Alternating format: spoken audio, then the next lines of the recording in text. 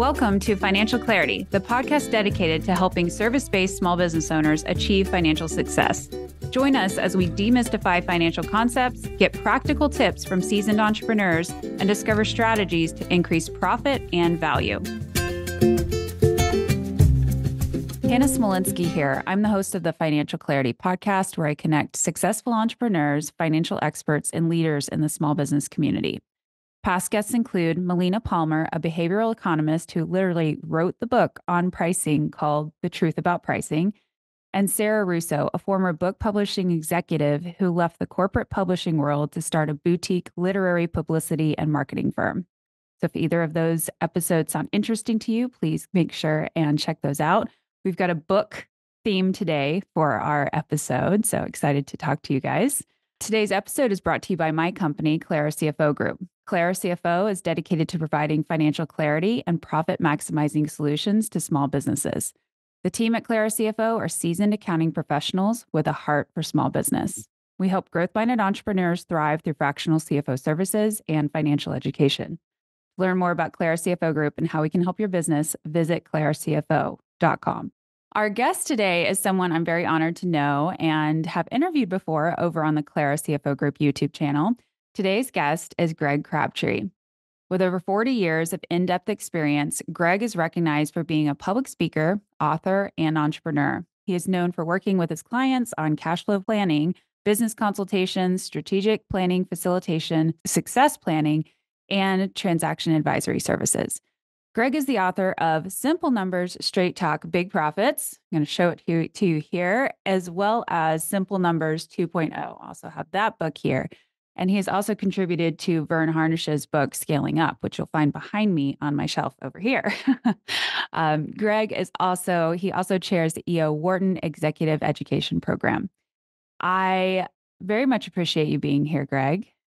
Well, thanks for having me. I'm happy to always share insights and appreciate what you guys are doing for your clients in the community. Well, we very much appreciate you and your books. I recommend every single entrepreneur read the Simple Numbers Straight Talk book. It has been hugely beneficial to just even the structure of how we talk to clients. It gives us a lot of language for things that maybe we knew to be true and how we saw businesses run, but bringing the language to it is huge. So we really appreciate that. Really appreciate that. Thanks. So so we've already done an interview before. Everybody can find that over on the CRI CFO Group YouTube channel. Thank you so much for coming back and sharing some more information with us. I talked a little bit about like your history and where you came from and everything on that. So we're going to let people go and listen to that. I want to jump into a question, which is very important to me, and I'd like to hear your perspective on it. Why do you like simplicity when it comes to finances? Well, it came from studying my entrepreneurial clients who were successful and the ones who weren't successful too. I always say, when all else fails, you can always serve as the bad example. And so you learn from those as well. But, when you get in the head of entrepreneurs that just did it and it didn't come from opinion financial statements. It didn't come from perfect bookkeeping. It didn't come from, some incredible complex Venn diagram strategy. It was just a simple entrepreneur that understands the handful of things that matter.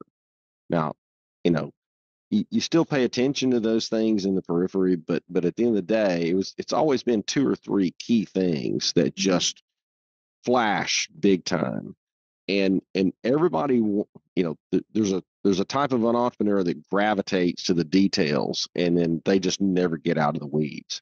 And there's times that entrepreneurs that they want simplicity, but they're just focused on the wrong things, that are simple. And I really just started listening to them and trying to put in framework, because they were not financially trained, so they couldn't talk accounting.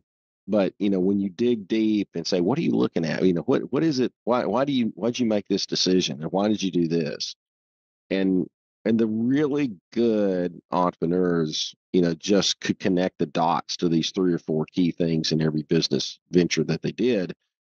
And so there's plenty of people who just don't have that intuitive feel that it says, okay, if I can take, the other middle, that 60% of the entrepreneurs in the middle, and elevate their game by giving them a construct that doesn't come naturally to them, but if they buy into it and believe it. And a lot of it is belief. I mean, you do have to believe, something. And I always complain. I mean, I think one of the things that they didn't teach us in accounting training is what to believe about what the numbers tell us. Hmm. They just give us this antiseptic, you know, debits on the left and credits on the right, and assets on the left and liabilities and capital on the right. And, and yeah, every trial balance has to balance. Okay, those are good constructs. What's it mean? You know, and they didn't actually teach us in the sense that business is dynamic and it's never still. I mean, Right. it's moving. And we haven't evolved financial understanding or reporting since Pacioli invented it in the 1400s. And so, we need to come to a different understanding of the flow of data and the movement of data and the movement of business. And, and a lot of times it is difficult to describe. People ask me all the time, well, what do we do in simple numbers? And so, Mm-hmm. well, I wish it was, I wish it was a simple, definition, but in essence, we want to be able to tell you the story of what has happening, what's currently happening, and what's going to happen, unless you change your actions. Mm-hmm. And so I think that, is probably about as simply as I can state it. And that comes with a sense of understanding of what are those two or three key drivers on the P&L side of the business? What are the two or three key drivers on the balance sheet side of the business? And then what are these key things in the marketplace? So we've become much more students of the real market that's going on. And as we were chatting before, one of the things that, because we have a singular way that we see all the data, it makes it easy for us to aggregate information. And so we have a market model that we call our Simple Numbers 100 company model. And so we take 100 companies, it's a little over $1 billion of revenue. So average a little over 10 million of revenue, per company, but some are bigger, some are smaller. But our clients are all over the U.S. That's in that model. We have international clients as well in Canada and in Australia, but we keep those out of the model because although we could put them in the model because they actually act exactly.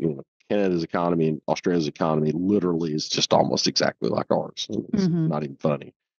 And so, but we put these uh, companies in the model, and then we just track it. And just like we're looking at a conglomerate that's $1 billion business, and say, okay, what is it doing? What has it done? What is it currently doing? And then where do we see it headed?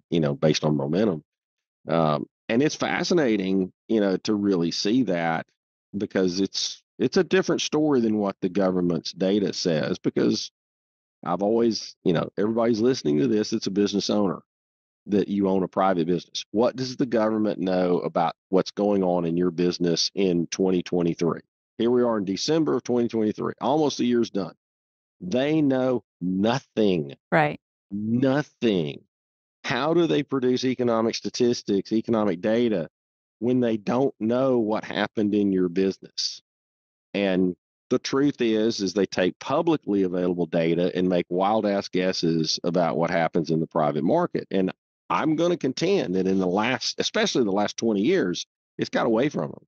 Mm-hmm. They don't know. We have become a much more public or private company dominant economy in the U.S. than a public company, largely because of private equity is now available for private companies. You don't have to go public to get liquidity.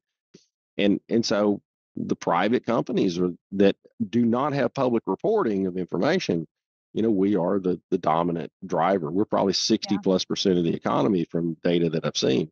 Right. And so, and as I said to you, we're also in a totally different time. You can't make a general statement about the economy and it be meaningful. Mm-hmm. You, every one of us has our economy. And our economy, we have to look at our economy and say, what are our prospects? Is it growing? Is it declining? Is it stable? What's my access to labor? Am I interest sensitive? What's my competitors doing? And our data is pretty overwhelming that the overall market is not growing. Revenues may be up, but it's wages are up equal to or greater than revenues. Right. So Yeah, we're seeing that a lot too. yeah, and so and I get it. I mean, I'm going to give the data people some slack, because how do you measure GDP in a primarily service based economy? I mean, you could say hours. Well, I got news for you. Last time I watched a human do something, every hour is not a unit of output, because, I always like to say in simple numbers, we have a rule. You cannot mix labor with something that's not labor. So that's a hard rule in simple numbers accounting. And the reason is labor is the only cost that comes to work every day with an attitude. It it has good days and it's got bad days, but it is not a constant output, Correct. cost. Yeah. Yeah. And so therefore I get the challenge that they have, but still at the end of the day, I've got to make some reasonable judgments about what is moving. There are some things that are falling, but not many. But there's a lot more inflation probably than the government's reporting. But I'm perfectly fine with them lying to themselves about what it is, because it's going to help bring interest rates down probably a little bit, Yeah, I take some hope so. pressure off there. Yeah, so that'd be a good thing. Okay, so this 100 company report that you do you have certain key metrics that you're tracking for each of the companies that created all apples to apples? What are some of those metrics? Yeah. So first and foremost, we look at the overarching trend of are revenues declining or falling. And Right. so right now, the last update we have is through October. And through October, those 100 companies were actually down 2.1% over the previous Mm. year, when they were up the previous year by about 16%. And Is so that now year over year, like that's year over October year. to October? Okay. The 12 months of revenue ended October of 23 compared to the 12 months of revenue ended 22, down 2.1%, and that's not inflation adjusted. Okay. And Yeah. I mean, and now we influence. I'm going to accept the fact that we influence these companies by what we tell them. We push price increases.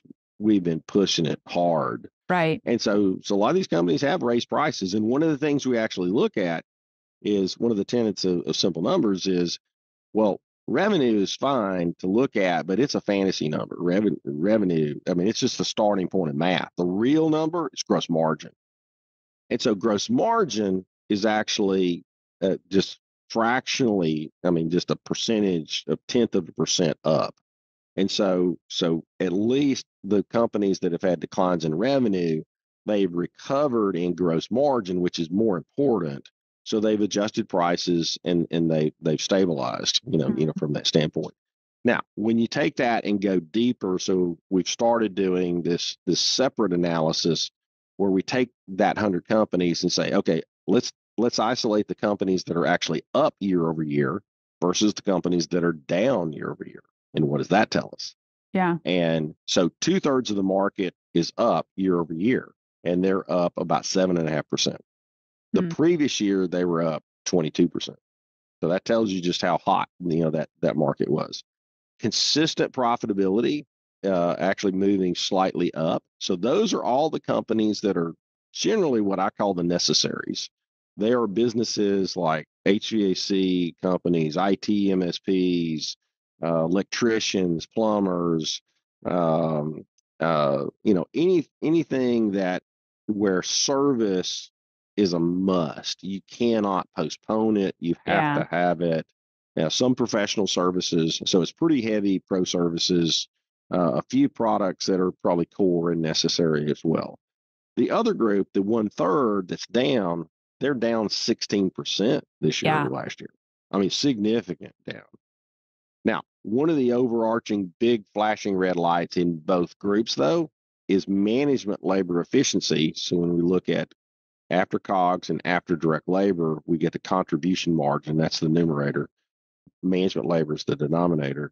That management labor efficiency is falling in both groups, which tells us that, and this is the overarching theme that we're just pounding with every client right now is you have to find a way to get more margin managed by the same management dollars. Mm. And so, you can take a really expensive person and split it into two less expensive people, or get rid of one person and have more one. There's 1,000 different ways you can do it, but the dollars are the dollars. And what we're finding is we've seen a crash in management labor efficiency in the group that's falling because they're not trimming their management labor fast enough. Some of them are trying to throw management labor at it, thinking that that's going to lift it. And the problem is you're throwing money at that part of the market is what we call the discretionaries. And so those are the ones, and there's a food chain in discretionary. You can be a highly desired discretionary. You can be I can do without discretionary. Yeah. And the highly desireds, they're stable, but they're not thriving. They're not crazy, going over the top. But the less desirable, the ones that you can postpone or do without, you're losing a lot of energy. There's a couple of those clients in that group that I'm really concerned that they're like this close to becoming unviable as a business. Right. We You have know, and we saw that this past year, especially with yeah, marketing, branding, mhm, where it's not super critical that some of this, like maybe not marketing, but some budgets got pulled, even well, projects that were planned were paused or delayed. that's right. That's Yeah. right. And to speak on marketing, because we're huge fans of effective marketing, Right. Yeah, we're not fans of ineffective marketing spend. exactly. And Same. our whereas when the marketplace was growing, people would surge marketing spend to then see if they did actually measure. A lot of people there actually never measured it. We do, and they would surge marketing spend and see if it helped. Right now, the bigger trend is people are turning off marketing spend to see if it mattered. Right. And the overwhelming result so far is it doesn't matter. Yeah. And now they're not turning it off completely, but they're really trimming it down. And depending on the market that you're in, you can throw all the marketing money you want, and if there's no fish in the pond to catch, you're just wasting money. And you got to wait until conditions, change or improve. So a good example, clients that are interest rate sensitive business models like real estate sales or mortgage companies. We got clients in both of those industries. You can throw all the marketing money you want. There's not really that many houses being sold. Exactly. And if Yeah. there's not houses being sold, there's not mortgages being done. And there'll be some refis that'll pop out if we get a little bit of rate relief here in the next month or two, and that'll certainly help the mortgage industry. But our clients in that industry have laid off significant amounts of people just to stay in the game. But Yeah. they live through that. I mean, they've had the longest positive run in both of those industries, since 2009. That they've had, but they're having to go through the reset, at the moment. Yeah. But other industries, you just got to look at those. And, I'm really worried about our retail clients because retail's getting tough because, as much as we all love to go buy stuff online, every online purchase that could have been bought from a physical store in your area, you're damaging the future of that store's ability to be in business when you would like to buy it from them. And so I remind my wife all the time when, she's shopping on something and like she was looking at buying a pair of shoes, that, one of our local retailers, carry. And I said, and she said something about buying it online. I said, well, if you want that store to be in business the next time you'd like to get one or go down and try them on, you need to buy it from them Yeah. because it's just the way it works. And and I really, if you look at the nature of retail centers and shopping centers and those things, it's getting to where the small shop owner is going by the way of the dodo bird. I mean, it just they cannot get enough margin past the cash register to cover the cost of labor, which is continuing to increase, Yeah. and what the rent is. And what's amazing is people still charging rent like crazy, even though the center is half empty. Right. And so it's amazing to me how they're keeping those rates propped Yeah. up. Yeah, but It's but those not yeah, a but those are business the model. tale of two different. Those are tales Yeah. of two different two different economies. Now, Yeah. the other thing is, you know, um, the good news is there's no unemployment anywhere. Here's a party challenge. When you get together, for the holiday parties, ask somebody, hey, do you actually know anybody who's unemployed personally? That I mean, like really unemployed, that they can't find a job to feed their family, unemployed. Not Yeah. I'm waiting for a management position, unemployed. Right. Yeah. I was Yeah, like, I did meet somebody at a holiday party who was unemployed, but she was looking for the right opportunity. And I that's think right. she could have gotten a job anywhere, That but that yeah. person's not hungry. Right. There's plenty of jobs still, and Yeah. and the thing is we have a finite workforce that is flat to actually declining in probably real terms, and so you're not going to have an expanding economy, in my opinion. I mean, hey, what do I know? I'm a chicken farmer from Alabama that figured out a few things about numbers, but this chicken farmer is going to tell you that when you don't have an expanding workforce, you can't have an expanding economy. Mm, So just put it out there, challenge it all you want, but and you say, oh, what about AI? Really? You want to talk about AI? All right. So here's the thing. Our signature labor efficiency ratio, when we look at total labor efficiency, so look at gross margin numerator divided by all labor. I don't care if it's direct or management, just take all labor. That number in the 100 company model averages about 1.8 to 1.85. If you and that's because there's good and bad companies in that model. We don't only put the good ones in there. If you take out the bottom 20 performers in that, it actually gets back to the number I talk about, two. yeah. You get two. The 90+% of the businesses in business operate off of one economic standard. I need $2 of gross margin for every dollar of labor. The rest of it's noise. So you want to talk about simple numbers? That's about as Yeah. simple as I can get it. So what's interesting is, let's go back 20 years. You think there's been some advancements in process improvement and technology gains and those things in the last 20 years? Yeah, absolutely. You know what total LER would have been 20 years ago? Two. Too. Well, let's go back 40 years. What do you think LER would have been 40 years ago? Two. Here's the thing.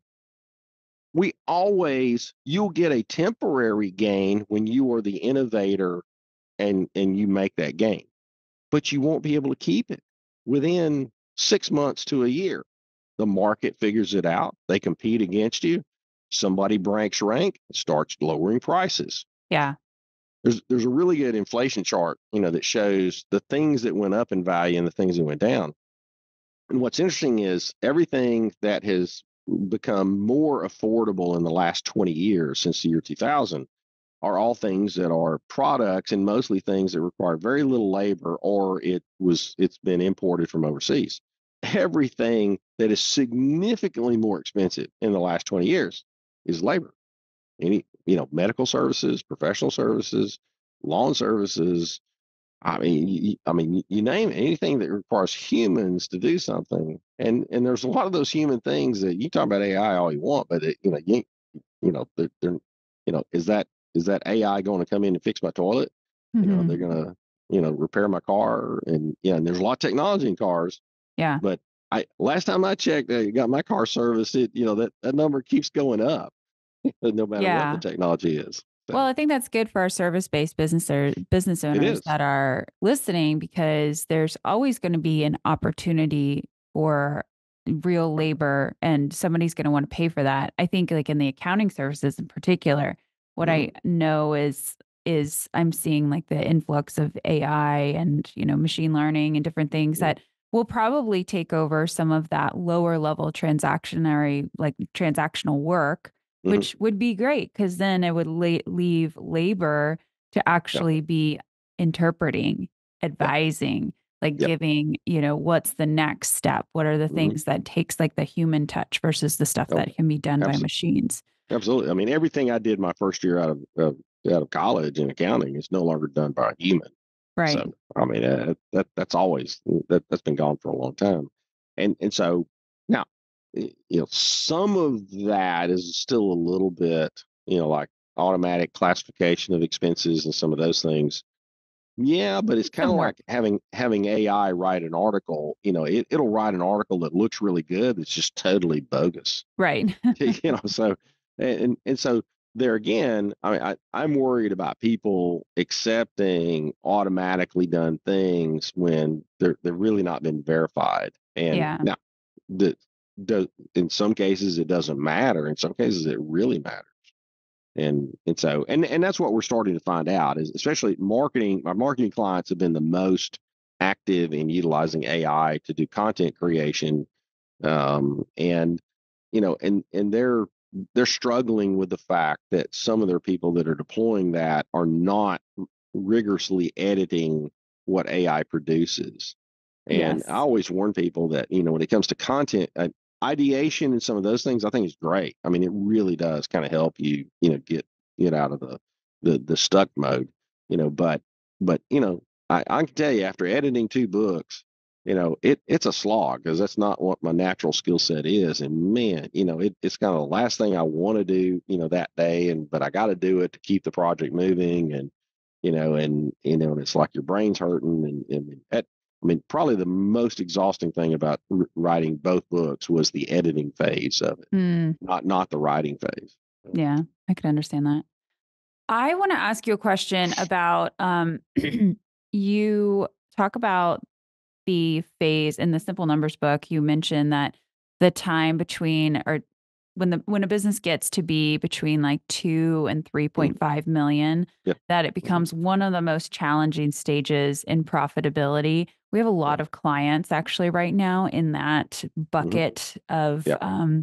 size where, and so I was wondering if you could talk about Yeah. why you're Yeah. seeing So that. it's a real simple reason. Now, so one of the things let's do a refining clarification of that and say now, I've got to be more about gross margin focus. That gross margin is really that dollar gross margin is the true measure of value creation for the thing you do in a business. Hmm. And so if you're a high pass through kind of business, you could be if you're a $10 million business with a $3 million gross margin, you're still in the black hole, Right. because I'm not looking at that 10 million top line number. I'm looking at that 3 million gross margin number because that's really the service value. So if you're a $10 million contractor with $3 million of gross margin, okay, you're really a $3 million services business in So, real reality. quick, we'll make sure. So, revenue minus cost of service or cost of goods sold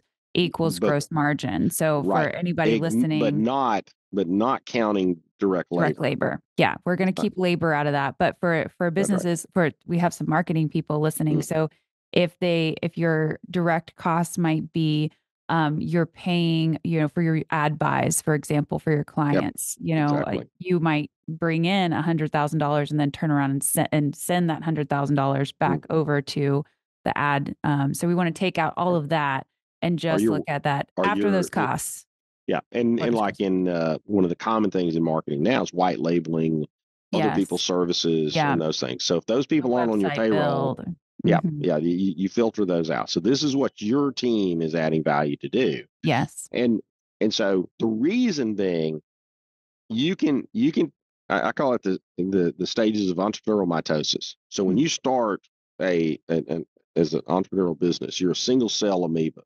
You are the head of the business. You head up sales, marketing, operations, finance, HR, IT, and sweep the floors. Yeah. And so the first stage of entrepreneurial mitosis is where you have to hire someone to either directly own operations or own marketing and sales of the business, driving the business development effort of the business. And that to me is the critical stage. And when you and the data is overwhelming. When we track this with our clients, invariably when the client when the owner the founder of the business chooses operations instead of marketing and sales business development, the business typically gets stuck.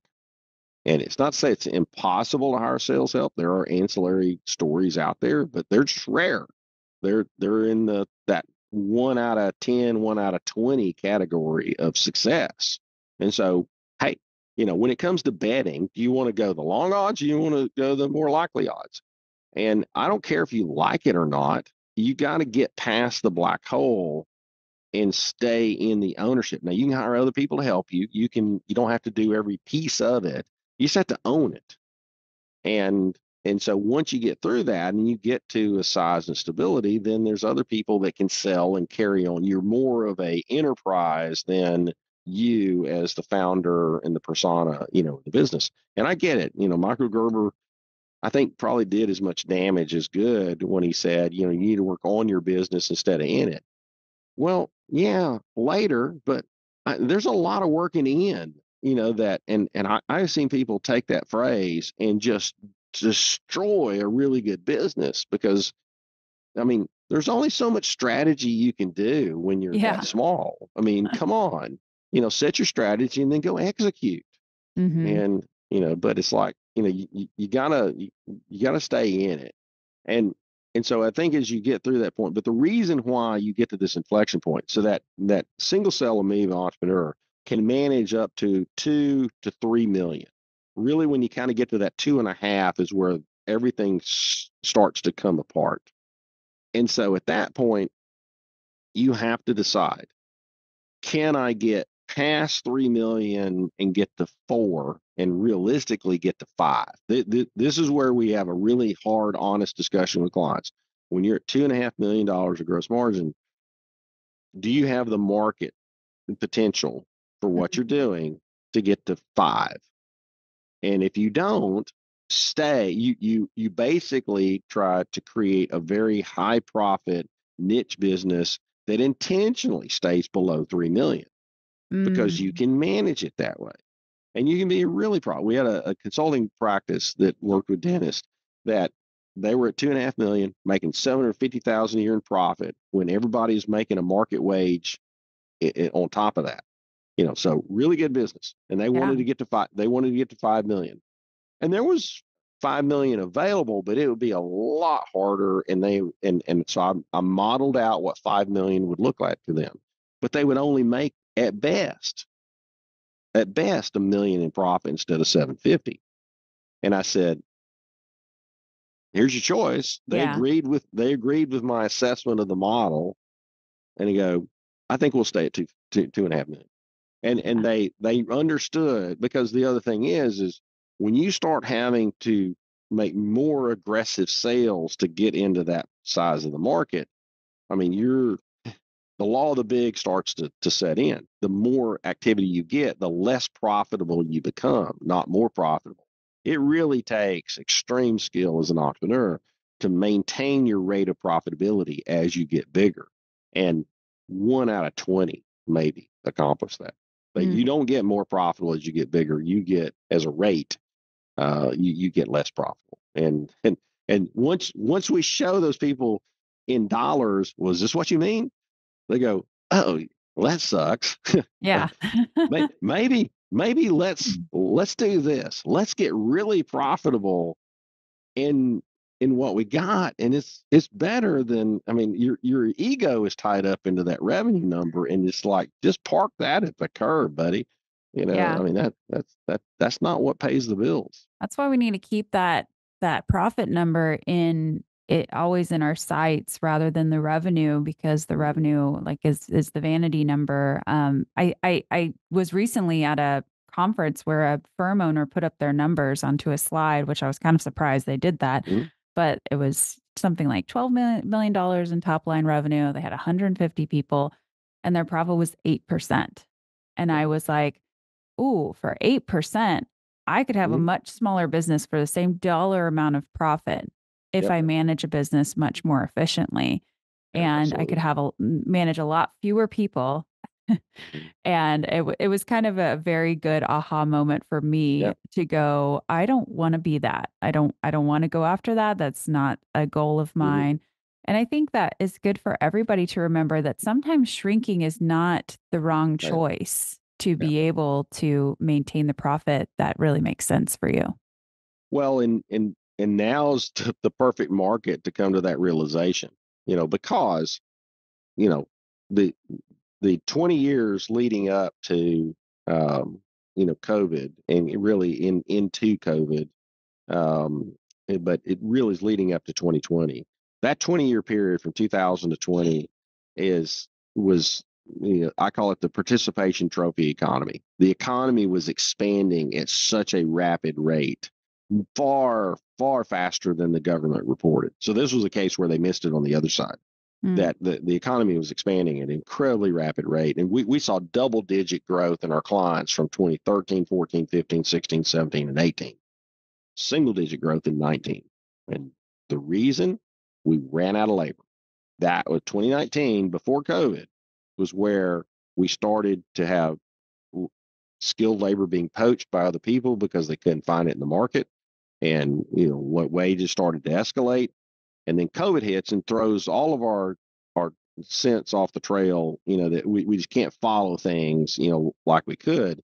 But as we kept looking at it and going, no, this is an economy that is totally out of labor. And then, I started studying some of the population demographic data closer, got turned on to some of Peter Zahn's data, with his stuff. And it's like, oh crap. I mean, this is a reason why this is, and it ain't getting better, folks. When you got a 1.6 and declining birth rate, I got news for you. This is pretty much hard baked in for the next generation, next 20 years. I mean, and unless we kind of woke up and decided to do some really aggressive skilled immigration to bring people in, you could expand the economy doing that. I mean, that is the one way to expand it, but politically that's never going to happen. And so therefore, we've got to look at the market that we have. And so you may have a few businesses grow that are in geographic areas where people are migrating to. So that is one way that there will be some growth. Now, hopefully you got the labor to be able to do it. Most of us are going to have to deal with the addressable market as it is. And we're now in what I refer to as the street fight economy. You got to go take your fist and punch your competitor in the mouth and take their customer away from them. That's how you grow. And we haven't been in that kind of marketplace in a long time. Interesting. Do you think that even in small business though? Because I find that competitive. I find that in the small business space, it seems like there is room for most of the small businesses, but I don't see a lot of aggressive marketing or aggressive like sales tactics, I guess, like that. Well, there's reasons for that. So it's the fact that, the aggression over the last 20 years, we've also been lulled into passive marketing versus active selling.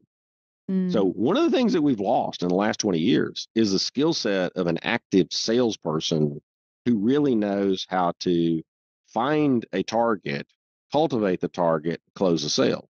Now, part of that is I'm going to argue that that's a blend of marketing and sales pulled into one position, but certain industries have always kind of had that because that's just how it works. You don't win things by social media or general marketing, but there's a lot of businesses that stopped doing active selling and thought that their passive marketing and social media presence and all that stuff was working, because the reality was, no, the market was expanding at such a rapid rate. You were just being handed sales. Well, next man up, who's available, to do the work.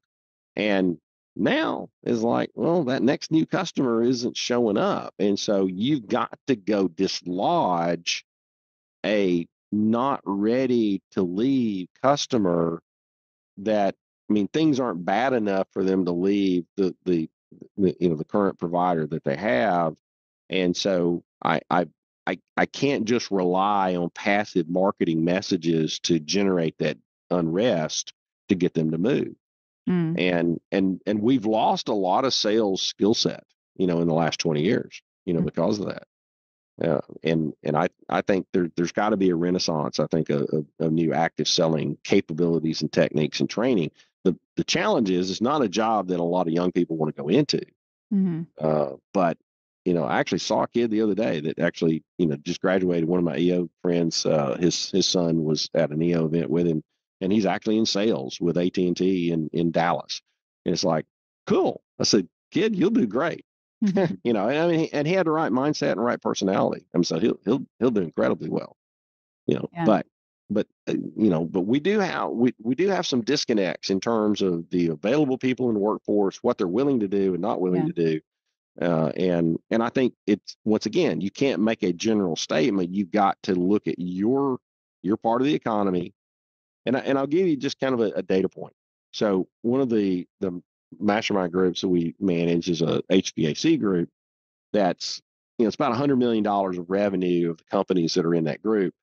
And so, to give you kind of a data point, I mean, number one, the world is not overrun with available HVAC techs. So let me just, I can make that Right. statement pretty assertively.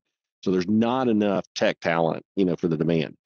These companies have increased revenue 45% over 3 years. Their labor costs have gone up 45% over 3 years. They don't employ any more people than they employed as a group than 3 years ago.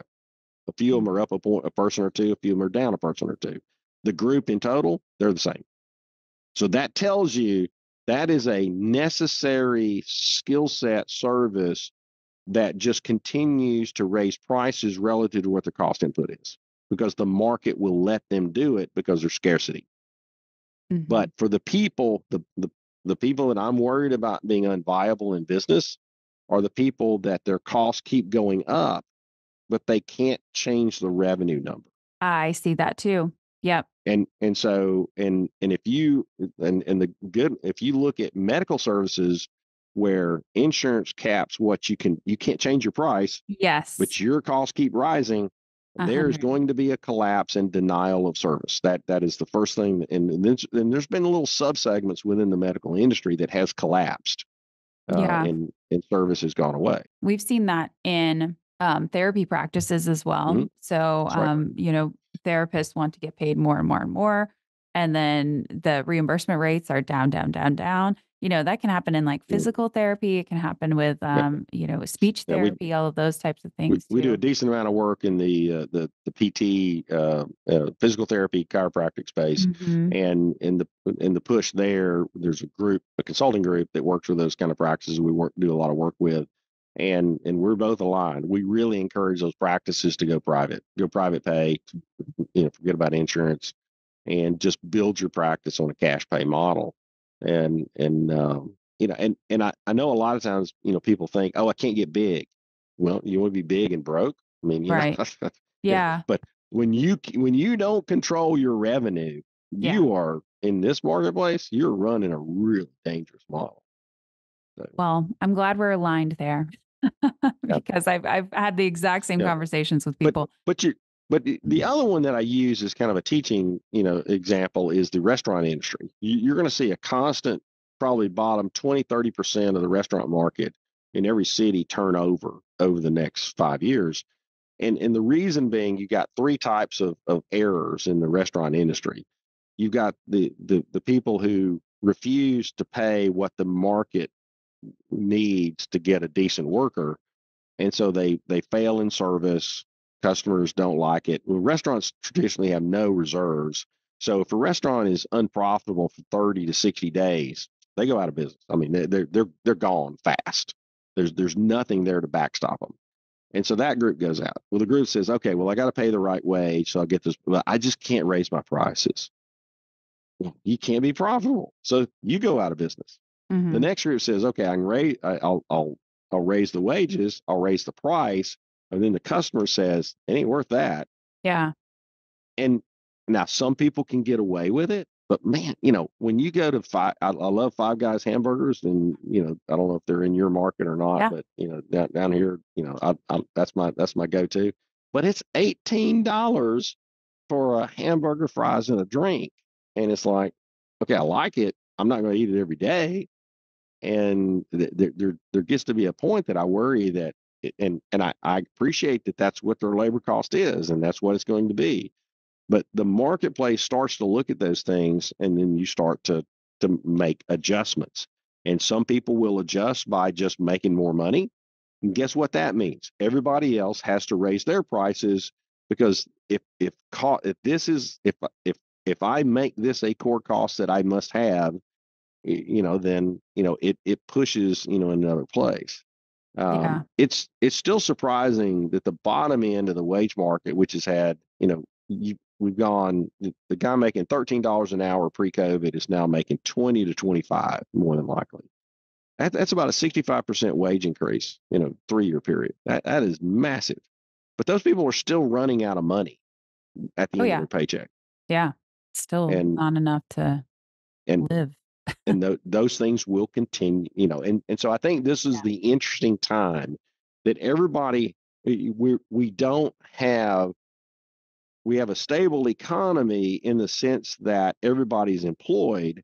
We don't have a stable economy that prices and some things will continue to move, but mostly up. A few things will get cheaper before they disappear. Mhm. Because here's the thing: when something starts to get cheaper, just remember I said this. They get cheaper right before they're no longer available. so so don't be surprised that that product or service is no longer there, Mm. because that's what a labor starved economy. There was a great article in Wall Street Journal last year that was an expose of Latvia, Mm. and it is the picture of the future of a labor starved economy where people don't stay when the kids that grow up, many of them leave, but there's not enough people in the economy to do everything that people want to have done. And so there's just denial of service of things. And Interesting. so it's that thing to kind of keep an eye on, and you'll see it in kind of, I think you'll see it first in the U.S. in the areas that are declining in population first. Yeah. In the South, we pretty much have increasing population because of migration, but Mississippi's losing people and Louisiana's losing people, so it's not universal in the South. Not every place is growing.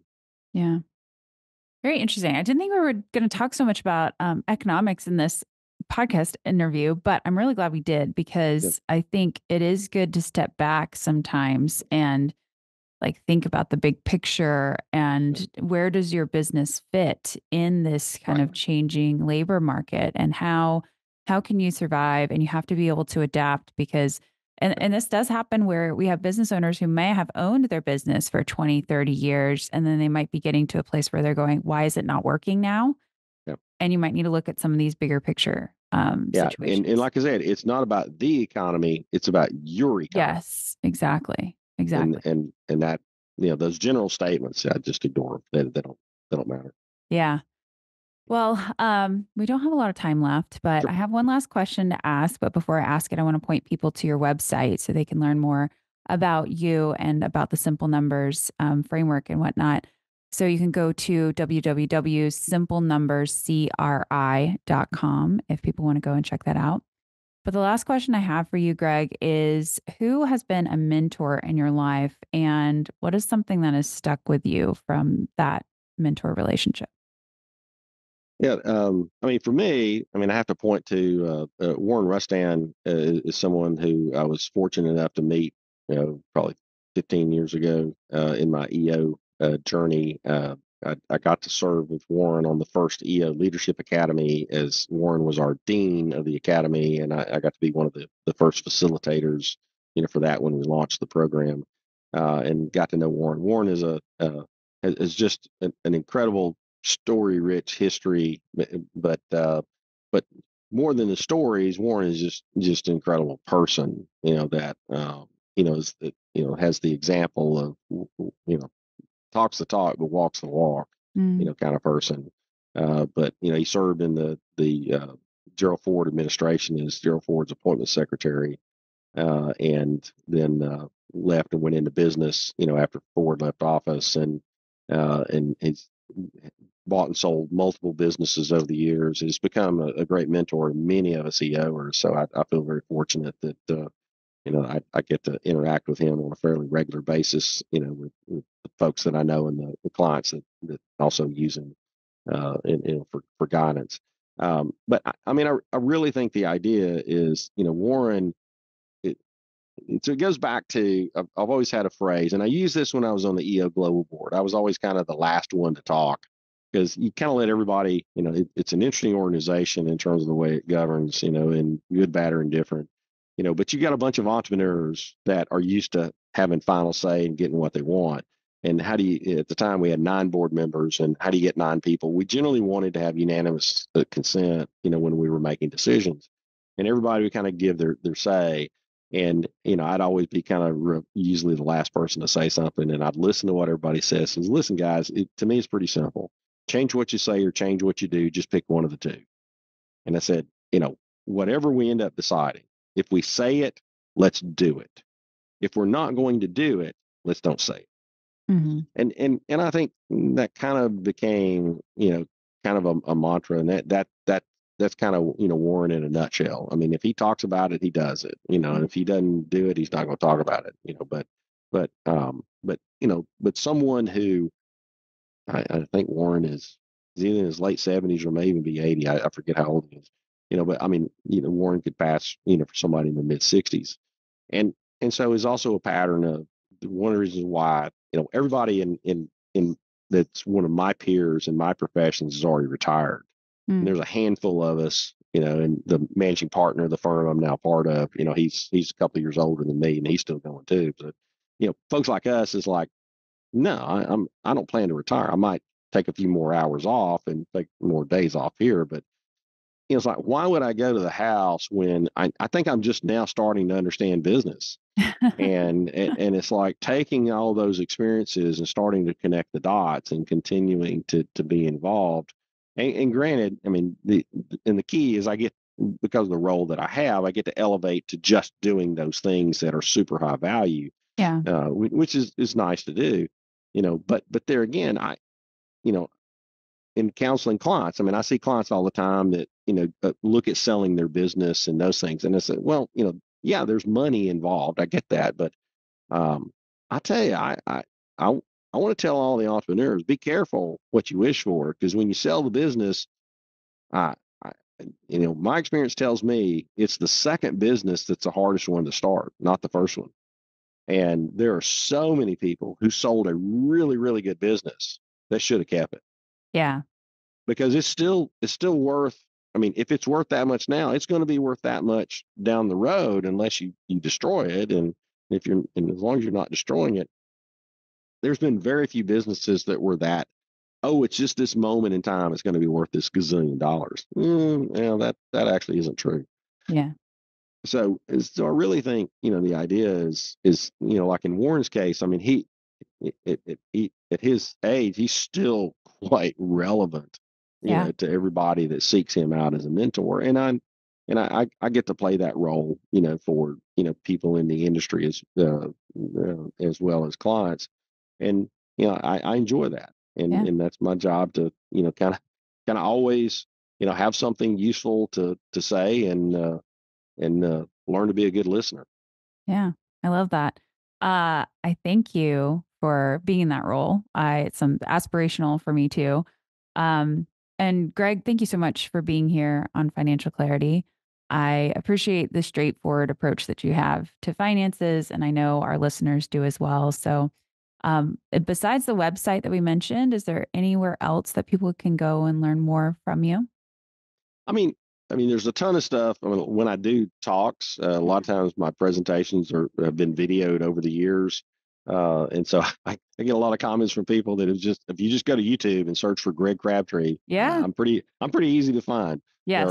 or do simple numbers. And so a lot of those presentations, some of the more detailed ones, if you want to go deeper, into kind of the how of things, that's a lot of those are out there. So if people want to look for those, but there again, I've always kind of looked at it from an agnostic standpoint of going, hey, we put a lot of stuff out there that I'm just as thrilled when somebody has never paid us a dime to do any services for them.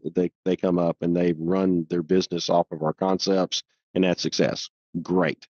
But there's people that need help, and we're here to help those people to it, and happy to do that, whenever that happens. And it's like, listen, it's all about all of us my personal theme is to elevate the entrepreneur. Yeah. And, it all works, when you try to do that. And, there's time to make money from it. There's time to share it for free, and there's time to, to pass it on to the next person. And I think the more that we take that kind of mindset, there's enough in this for all of us. We none of us are going to look forward to find something to do every day. Yeah. Well, I agree with that approach. That's why we have a podcast. That's why we do the YouTube channel as well. And I really appreciate, the resources that you've put out into the world as well. So if anybody has not grabbed these books, please make sure you can get them. You can find them on Amazon really easily. We'll make sure that those are available in the show notes as well. So, Greg, thank you so much for being here. All right. Thanks, Anna. Appreciate it. Thanks for listening to the Financial Clarity Podcast. Be sure to check out the show notes to learn more about today's episode and click subscribe on your favorite podcast app.